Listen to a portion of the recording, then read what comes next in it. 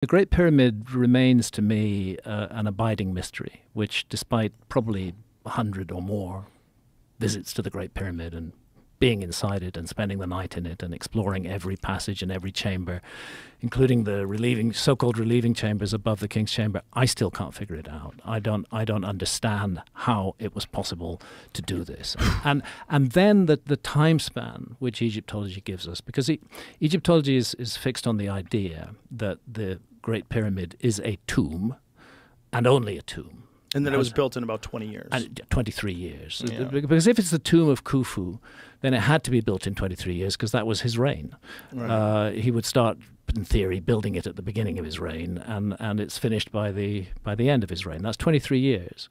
And in the broader span, if you look at the Fourth Dynasty pyramids, and even go back to the end of the Third Dynasty, the Pyramid of Zoser, the Step Pyramid, you find that this is a sudden emergence of incredible skills, which lasts for about 100 years, and then it goes away. It stops. The pyramids that follow the Great Pyramid of Giza, the three pyramids on the Giza Plateau, the pyramids that follow them, the Fifth Dynasty pyramids, are really poor. They're very, very poor quality workmanship. They're falling to pieces. You can hardly recognize from the outside that they're a pyramid at all. When you get inside, you do find wonderful chambers, and you do find what you don't find in any of the great pyramids, which is huge numbers of hieroglyphs and accounts of the person who was supposedly buried in that pyramid. What do you think of Christopher Dunn's work? Christopher Dunn came on the podcast, and he explained his theory that he thinks the Great Pyramid of Giza was some sort of a power plant. I think it's a theory which deserves to be taken seriously, along with other theories as to what it is. But one thing I know for sure is that the theory that it was just a tomb and nothing else is bust. That is not a satisfactory theory anymore. So we should be open to a number of possibilities. And Chris comes to this from a background of machine tool making.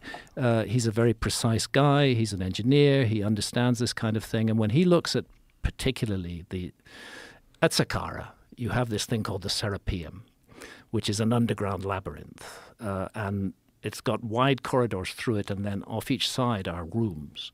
And in each room are these gigantic basalt boxes, which appear to have held the corpses of bulls. They're like sarcophagi for human beings, but they're on an enormous, gigantic scale, weighing hundreds of tons and cut out of the hardest possible rock, precisely engineered. Everything is exact.